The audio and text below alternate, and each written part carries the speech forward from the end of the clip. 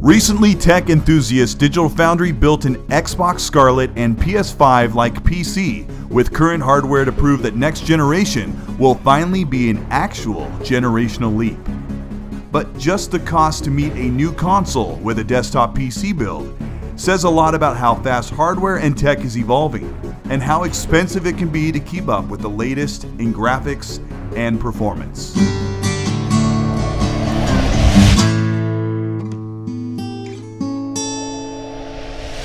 This is Colteastwood. Today we're going to break down the desktop hardware required to meet the standard that Xbox Scarlett and PS5 will bring to console gaming in 2020. We don't have the full accurate specs of the next generation consoles, only the architecture, target power, and general hardware. We're going to revisit this right here in full on my channel when the full specs are revealed February 2020. But for now, if you're good with the discussion on the hardware target and what it looks like as a PC gamer on your wallet, hit the like and subscribe button. If you've been with the channel a while and want to support the content, join the channel for early access and much more. At the very end of this video, if you want to stick around, I have additional information and benefits for those that want to support the channel. For the rest of you, let's have a look at what it takes to build a next generation console-like PC. Next generation Xbox Scarlett and PS5 are Navi and Zen 2 based consoles with semi-custom AMD hardware powering a box that is no longer bound by 30 FPS. Hardware accelerated ray tracing has also been confirmed for both PS5 and Xbox Scarlett, and that is an important factor in the quest to build a new PC that will keep up with the new consoles launching in 2020. One assumption we have to make among many is what marketing experts and industry leaders agree that PS5 and Scarlett will launch at $500 or lower, but let's keep it at $500. Disclaimer: PC will always be the most powerful and the most cost-varied option for gaming with near limitless power. This video does not imply that consoles can be more powerful than a PC, but looking at cost, the next generation area is very gray. Basic requirements for a Scarlett and PS5-like PC build are as follows: a fast capable CPU that can reach up to 3 GHz, a GPU with enough memory bandwidth and VRAM for 4K gaming, hardware accelerated ray tracing, and an SSD. Digital Foundry built an impressive PC with all of the amenities of a next generation console, with a couple of fundamental flaws. First off, they never communicated the cost of the build, which is absolutely essential to deciding on a console or a PC purchase. I'll spare you the suspense on the cost, and I'll tell you that in the US, that build that Digital Foundry did would cost as much as $1,200 to $1,500.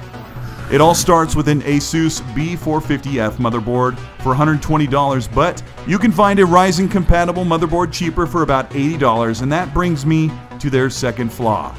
First of all, we know that the next-gen consoles will have Zen 2 CPU cores. 8 of them with 16 threads have now been confirmed for the PlayStation 5 at least, and I expect the Xbox to be the same.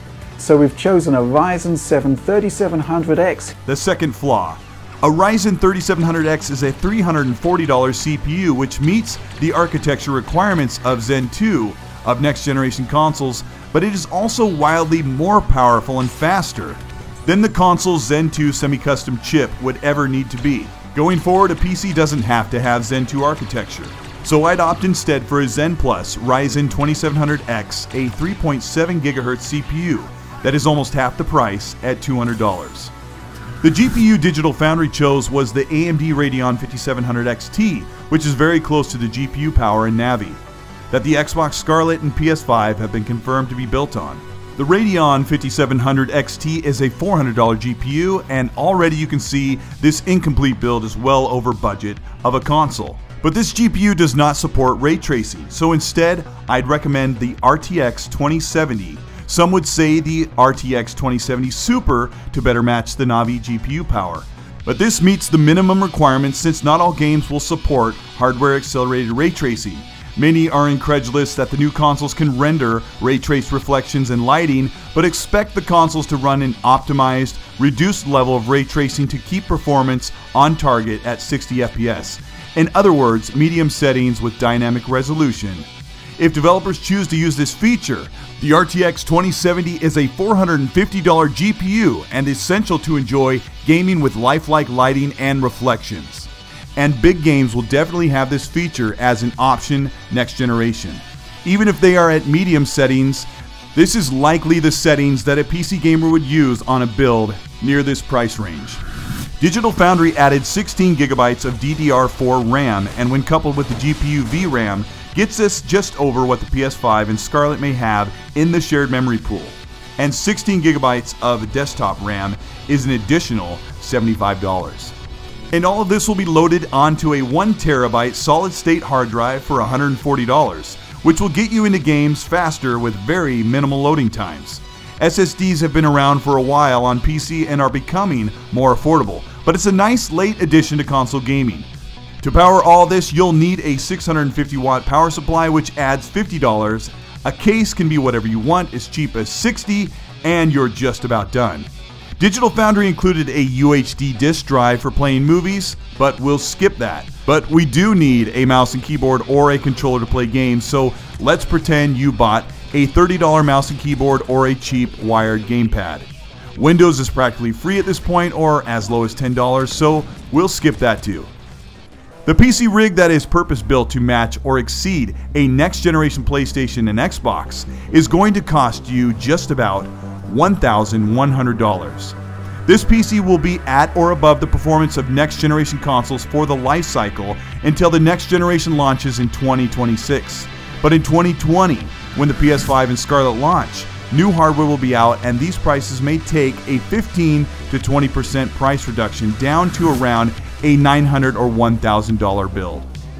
I know what you're thinking. On PlayStation and Xbox, you have to pay for online, and over the course of 6 years, that's an additional $270 or $300, which evens the playing field with a $900 to $1,100 PC. Console gamers should not be required to pay for online, but on Xbox, Gold is free with purchases and Microsoft Rewards, and PS Plus covers the cost of the services if you didn't have to buy 2 or 3 of the games they give you per year. But the barrier to entry with a comparable PC to PS5 and Scarlett is up front, while console gamers, especially on Xbox, can essentially dissolve the year cost of Xbox Live through rewards or Game Pass Ultimate, which saves them about $120 a year on first-party games. Unfortunately, the paywall to play online will never go away, and this is just something we have to face. The console that would be $500 could essentially cost you almost $800 after the cycle is over because of those online services.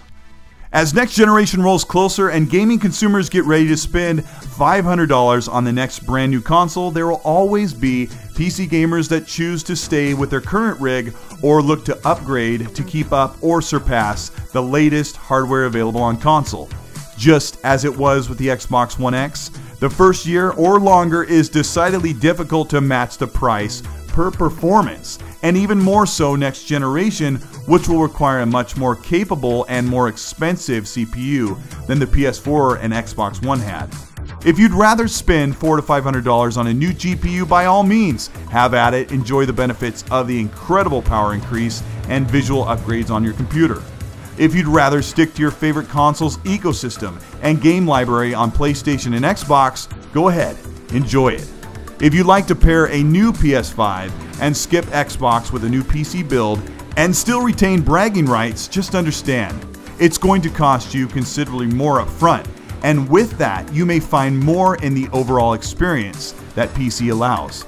But be excited, next generation is going to push games forward, and consoles are going to push PCs, and in the end, no matter where you decide to play, we all have a lot to look forward to. This is Colteastwood. Thank you so much for watching and making it this far into the video.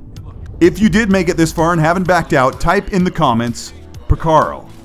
If you stick around even longer, I've got some extra information about the channel because it's been changing a lot. But first, I've got to say that this was a difficult video to make. I really didn't want to part out PC prices, especially this early, but last week I reached out to Digital Foundry and asked, why don't you communicate the cost of the PC that you compare to the Pro and the X? Because they always use what I've parted out as a $1,200 PC, and it usually offers negligible increased visual quality at double the frame rate for almost triple the price. I'll say that again. A $1,200 PC offers a visual quality upgrade and double the frame rate for triple the price of a console. Digital Foundry told me, "You're in luck, we just built this Scarlett and PS5-like PC. That was well over $1,500 before I made the adjustments here, like the CPU, dropping out the UHD drive and stuff like that. I'd like to drive home that a PC does so much more and can be tailored to your own preference. But just know what you're getting into cost-wise. If you want to support the channel and this content, like and subscribe to the channel. I am at 75,000 subscribers, which is very cool. If you want to talk to me outside of the comment section, add me on Xbox Live and Twitter at Colteastwood. But there's so many more places to hear from and support the channel, and this is for those that wanted to stick around long enough to hear it. Alright, if you've followed me or watched enough of my videos, you know that I'm a one-person production. I'm a graphic designer by trade, a video producer on the side for this channel. I create most all of my infographics and artwork for the channel. I also designed custom logos for hundreds of gamers in the community. If you want one of those, email me a request and I'll get you an estimate at colteastwooddesign@gmail.com. I'm a regular member of the RDX podcast that talks about console gaming news every Tuesday night on Dealer Gaming's channel, and we've reached an audience of over 2 million people in 2 years the show has run.